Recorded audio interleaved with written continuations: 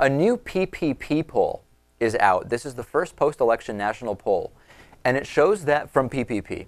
And it shows that Republicans are taking the results pretty hard, Lewis, I must say, saying that half of Republicans believe that ACORN, which hasn't existed for years, stole the election for Obama.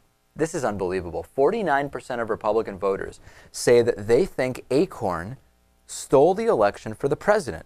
And they found also in 2008 that 52% of Republicans then believed that ACORN stole that election for President Obama. So it's a little bit of a decline, but remember, ACORN does not exist anymore.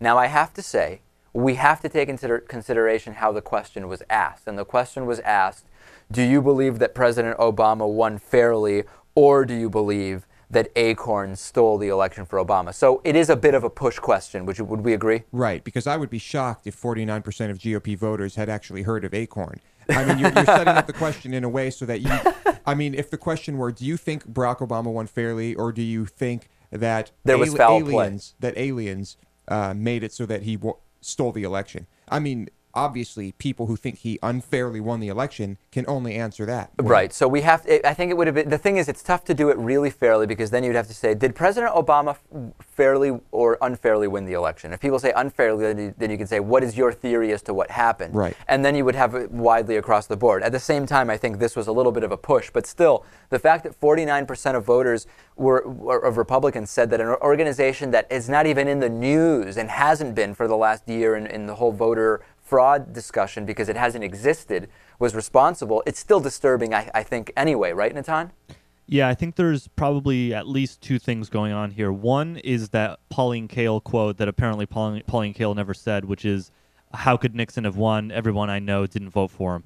But then separately from that, there's the idea that Obama isn't a legitimate president. He wasn't born here. He's not one of us. He doesn't have our Christian religion, etc. So I think both things are factoring into people just thinking the whole election was illegitimate, and then they answer ridiculously. According to the same poll, 25% of Republicans said they would like their state to secede from the Union, compared to only 56% who want to stay and 19% who aren't sure. So basically what you've got here is 44% of Republicans either are sure they want to leave their state to leave the Union or aren't sure.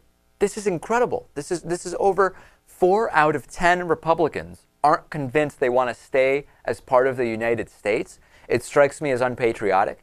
It strikes me as weak, and it strikes me as pathetic. Where is the strength and the big-heartedness and the patriotism that built the country that supposedly these Republicans represent? Not to mention just being completely unfeasible for any state to survive economically leaving the Union. I mean, the stupidity. It's stupid. If these individuals, Lewis, are members of the military or federal employees, shouldn't they be kicked out or tried for treason? I mean, indicating that your preference of allegiance is to a country other than the U.S., in other words, that you want your state to leave the U.S., isn't that bordering on treasonous at this point if you're in the military or a federal employee and you're one of these 41%? Well, it's a country that doesn't exist yet that they want to be part of. So, but it is not the U.S. Right. It doesn't sound good. Certainly doesn't sound good. Disturbing stuff.